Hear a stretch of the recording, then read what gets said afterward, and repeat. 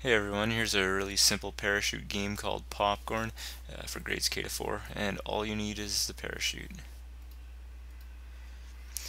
So here's our parachute, and you're going to have your students standing in this one.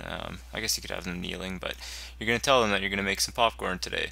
And what they're going to do is the parachute's going to represent a pan, and you're going to tell them when it's cold, there's no movement. Just you can bring some science in this if you want. You don't have to though.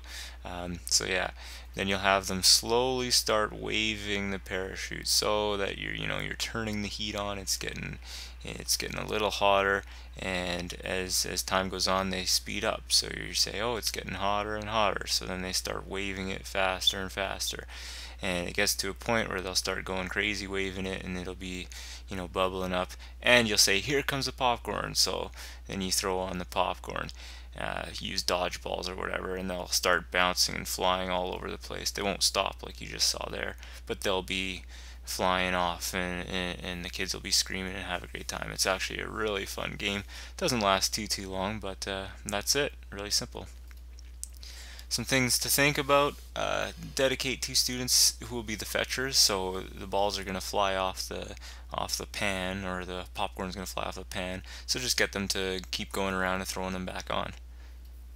If you've enjoyed this parachute game, please head to PhysEdGames.com to check out more games.